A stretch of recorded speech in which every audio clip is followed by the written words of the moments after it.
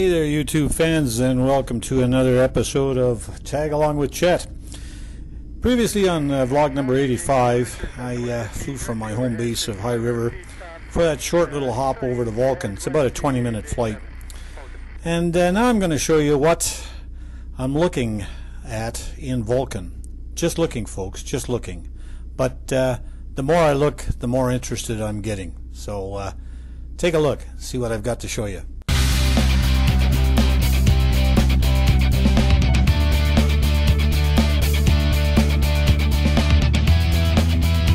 So there we are, folks, walking from the aircraft over to the terminal building here for Vulcan.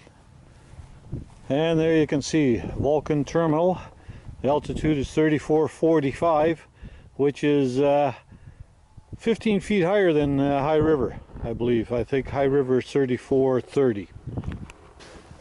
Well, this is the Vulcan Airport small terminal building, which is actually quite nice. It comes complete with a couple of bathrooms in there, and yeah, it's still even got the old phone.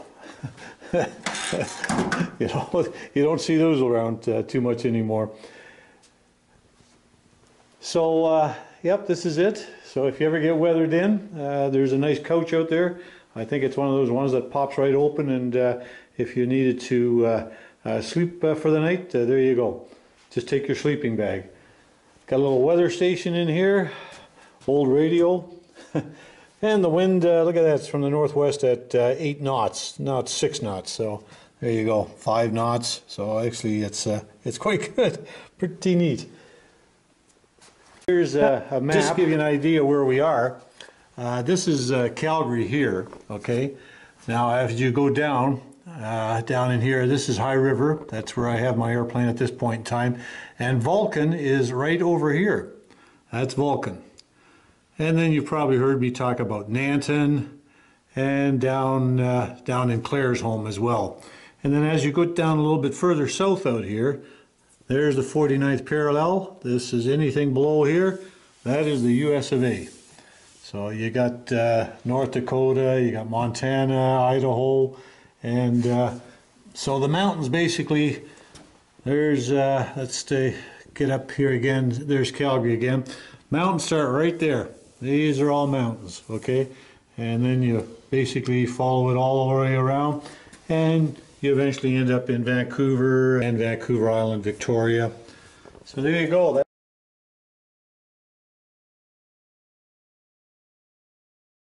There's the golf course, and just the other side of the golf course is the airport. So I've walked for 10 minutes, nice path to walk down, and I come across this, Whispering Creek Adult Community. So let's have a look. That looks to be the clubhouse over there.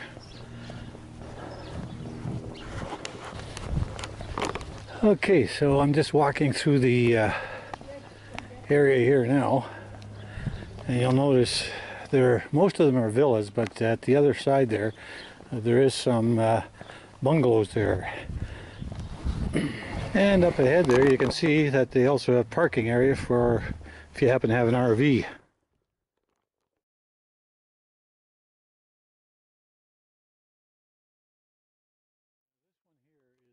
Bungalow house.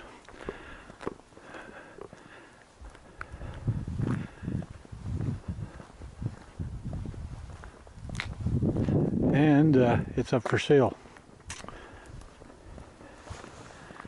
So it's not a villa or, you know, like a duplex. This is strictly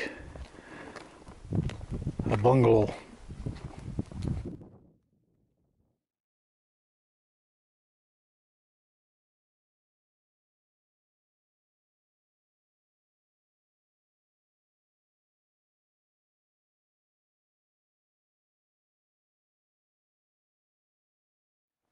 And backing onto the extension of the golf course, they've got some pretty big houses out here. So as you can see, there's the golf course. The green's still covered up out here, some of it. And there is the adult community. Well, adult. Not all of it is adult. Some of it is The homes I don't believe are, but the villas, the ones I was looking at, they are. So, and this is the main, you're still looking at the golf course, that's the extension of the golf course. And that's one of the roads that comes in. Way in the distance, I don't think you can see it, but that's, the mountains are visible out here. And then of course we got these old poplar trees out here. And this is the golf course. So we're just going to walk back to the airport now. So we have these nice walking paths here. That, and also, if you look out here, they even have a tunnel out here. So you can walk underneath the highway out here. I didn't see that before. So you can actually, well, it's part of the golf course. So, and yeah, actually, we'll just walk down the green here and head back to the airport. I've just been looking at the grass out here, and lo and behold, look at this. There, green grass. So this brown stuff in another couple of weeks, if the temperature stays this way, this golf course could be open. And again, there you are, the airport. What's kind of nice about it is got all these nice pathways, courtesy of the golf course, and it takes you right to the airport. So we're just crossing the road here now and heading back towards the airport. And like I said, it's a 10-minute walk, and I don't walk that fast, but maximum 15 minutes from that subdivision. And if you get tired, there's a bench right there. Okay, there's a bench. So it's in memory of someone. So I'll just sit down out here and just give you an idea what we're looking at here. Hangar here, house there. What do you think?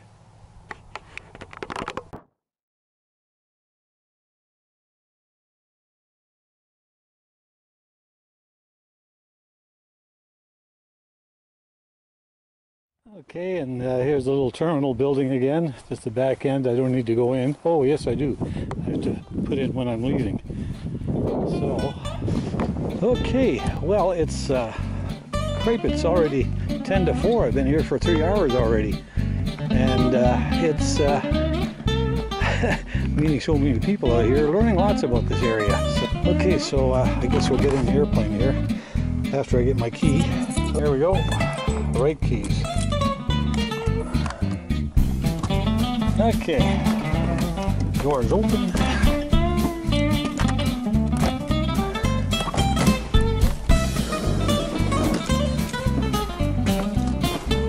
Get my coat back in there.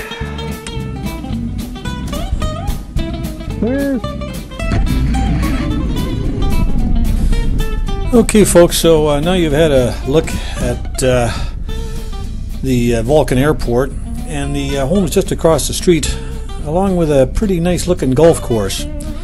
So what we're going to do now is head back to High River, but let's save that for the next vlog.